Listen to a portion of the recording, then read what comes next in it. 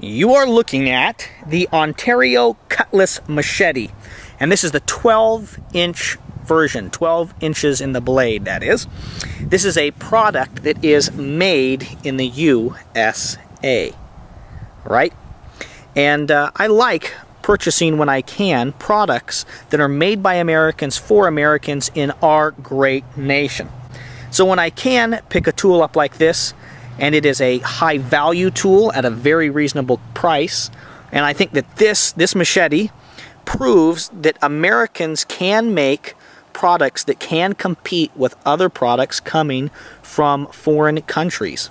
And this is a perfect example. This is a better machete than I think any of the machetes that you would find at your local hardware store or Walmart or something like this. This is a better tool at a great price of $20. Maybe a little bit more, maybe a little bit less than that. So check it out. Check out the prices online. I really view this as a large camp knife. One of the things I like about the Ontario cutlasses is that they're machetes, is that they have a very thick blade. The blade is 0.125 inches thick. That is thick for most of the machetes that I've encountered outside the US. Okay? And for most of the machetes that you'd buy at a local hardware store or something like this. This is a thicker bladed machete. My friend had the longer bladed version of this, and I was impressed with how thick the blade is, but because this is the 12-inch version, it is a very, very thick, rigid blade.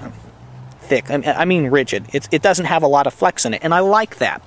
Now, there may be applications where if you're in a jungle environment where you want a machete that's a little more flexible, but because I spend most of my time in forests that are not of a jungle or a rainforest kind of nature, there aren't a lot of vines, I'm cutting a lot of hardwood and a lot of saplings down, the more rigid blade is valuable and useful to me. Okay?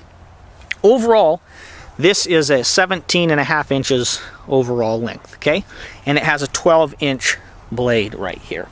It's made out of 1095 carbon steel, and I assume that they have hardened that appropriately and that it will hold a very nice edge.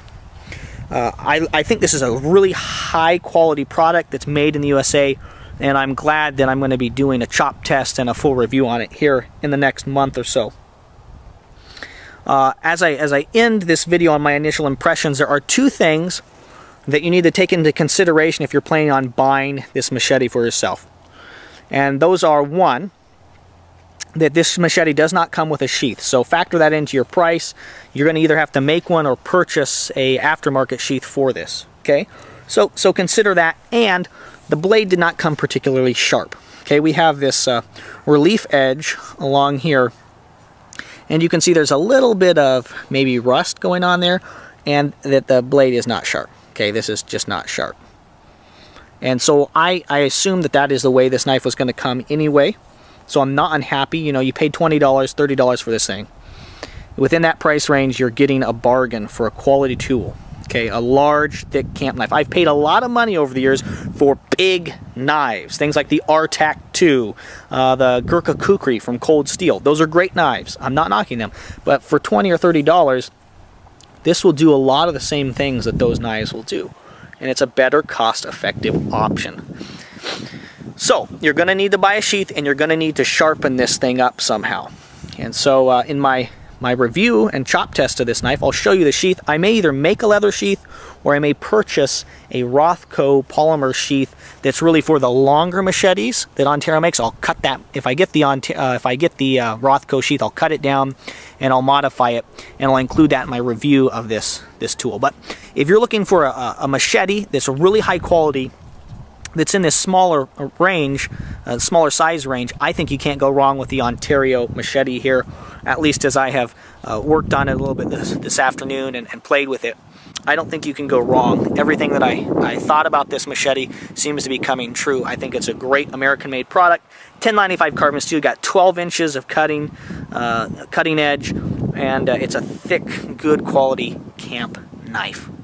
Thank you very much for your views and your subscriptions. If you liked this video, if you're looking forward to potentially seeing how I modify the sheath or what sheath I end up using on this and some of the chop tests that I'll be doing on this knife, I would encourage you to subscribe to my channel. This is the Gear Tester signing off. You are looking at the Ontario Cutlass Machete, and this is the 12-inch version, 12 inches in the blade, that is. This is a product that is made in the USA, right?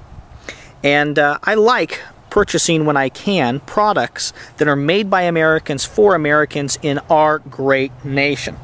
So when I can pick a tool up like this, and it is a